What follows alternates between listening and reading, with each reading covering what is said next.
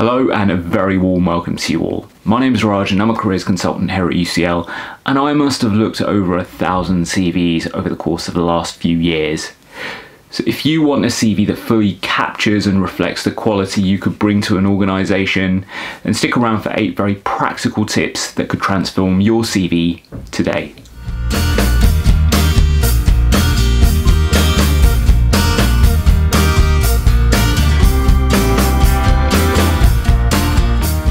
Tip number 1 is putting exactly what the employer is looking for, where the employer is looking for it. From a 2011 study where recruiters were looking at a bunch of CVs wearing eye tracking software, we have this particular image from the research study that shows quite a pronounced area on the left hand side that represents maybe 1/3, 1/4 of the width of the text. And if we were to draw a shape of best fit, maybe a rectangle, we can see that it's particularly pronounced along that channel. So we then roughly know where employers are going to be looking. It then becomes a case of reconciling that to, well, what do employers want to see? And I would say, typically for a role, even if you're going for a PhD or a job or a master's or anything, it's generally going to come with a job description, maybe even a person specification, and this is going to help you out massively. I want you to use the area on your CV where the employers are looking at most to convey the attributes, whether that be below your education section, whether it be in your experience section. You're showcasing those skills so that where the employer is looking for those things, they actually have that evidence. And that's exactly what's meant by tailoring. Number 2 is to write killer, impactful sentences in your CV.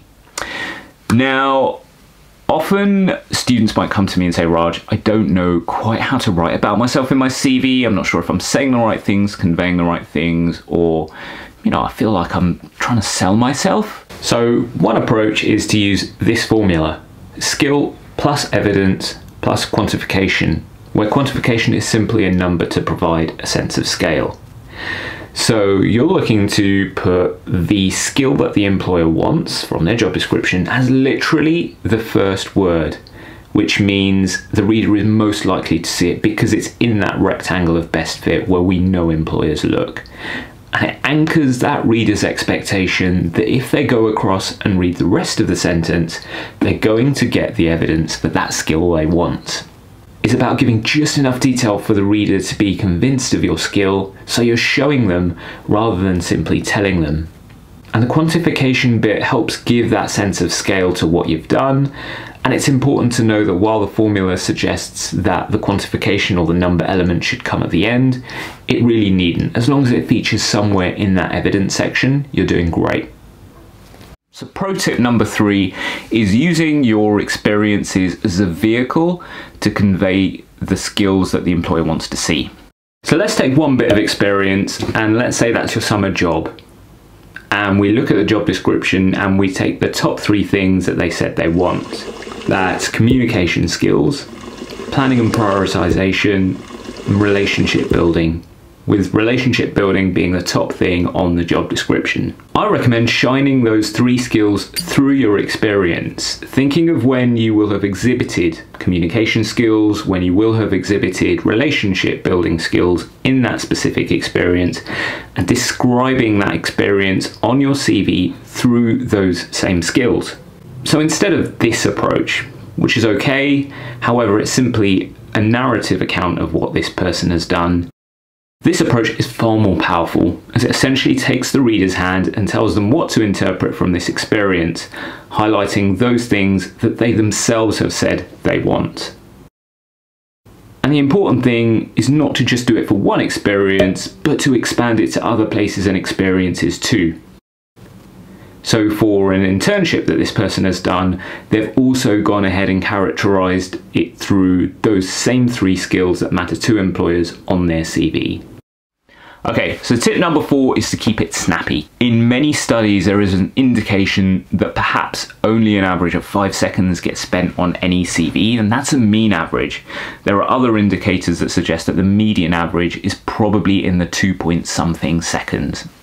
And you might feel like, well, hey, you know what, Raj, it's not fair. I spent hours hours rehashing all of these things. I did all of what you said, and it just doesn't feel right or fair that I should spend this amount of time and that the reader potentially only spends 2 point something seconds. And I would say, you know what, I have a lot of sympathy with that view, but that's the fact. What can we do to game that? What advantage can we draw from knowing that information? I want you to think of it in this kind of way. That first 2.5 seconds will essentially buy you another 10 seconds of attention. And by that time, you need to have shown enough evidence to buy a further 10 seconds of attention and a further 10 seconds. And probably it will be within a minute that they are putting your CV on the to be interviewed pile. Tip number 5 is not overstating modules in the education section of your CV. So modules mean a lot to us, right? We've lived them, we've breathed them, maybe we've even cried some tears over them as well. Maybe we feel we have a right to put them and label them proudly on our CVs. But think of it from the reader's point of view. Let's say you've done a bachelor's in statistics and you are listing, say, 5 modules, and one of them is statistical modeling. Now, the reader has no way of knowing what Bayesian techniques you may have covered, if you did Monte Carlo simulations, if you did the Black-Scholes model, and so they've got no way of discerning what actually might be contained within statistical modeling. And so the more relevant a particular statistical technique or any technique from your degree is that you want to communicate to that employer, you probably will do far better by listing it explicitly.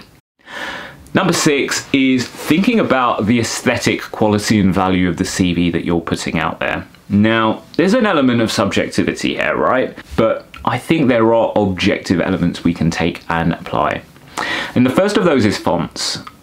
I struggle a little bit with looking through a CV in a fluid way if a whole load of different fonts are being used. Even if it's something like 3 fonts, you essentially want a CV as a document that is as easy to digest as possible. And this CV is far easier to read through and absorb. The horizontal lines coupled with the judicious use of bold helps lead the eye to where things are in a really obvious way. There is enough space between the different sections to invite the reader in. And with elements to the left and the right of the page feels really well balanced, with no area that's overly dense with material, while the bullet points help lead the eye to key areas. Tip number 7, the penultimate tip, is talking about your skill with particular bits of software. Now, often I see software skills languishing right at the bottom of CVs, and I think it's a bit of a hangover from CV guides from the 1990s where you just see, you know, Word, MS Office skills, and typically you'll see something like, you know, Excel skills intermediate. And I would say a couple of things here, right? Number 1, hey, it's 2019, software is kind of a big deal. And number 2, you really need to be contextualizing your software use. It's not gonna do me much good as an employer if I see Excel skills intermediate, because I don't know if you can do pivot tables, I don't know if you can do VLOOKUPs, I don't know if you can do VBA macro programming in Excel. Essentially, I don't know how I can use you in my organization. So you can just imagine this difference if you see on a CV intermediate Excel skills versus something along the lines of macro VBA skills within Excel have been developed by automating event visitor detail records into a reporting feature. Now immediately that employer can think, you know, hey, Jane's team does that. I can put you in Jane's team. You can work on those automated processes that we're wanting to instill in a slightly different context, but the same rules are going to apply. One analogy might be if you go into a restaurant and the menu literally says the word, one word, it just says the word pasta. Now, I don't know if you're anything like me, I want descriptions, right? I want to know if it's fettuccine, if it's spaghetti, if it's linguine. And if you're telling me that it's ribbon pasta in a cream sauce with morel mushrooms, then I'm all over that.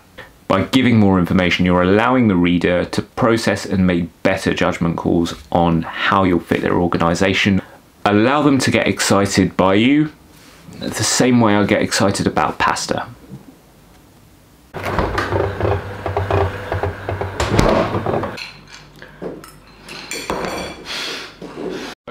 So lastly, tip number 8 is getting the length of your CV right. One of the most frequently asked questions I get is something along the lines of, Raj, how long should my CV be? Should it be 1 page, 2 pages, or what?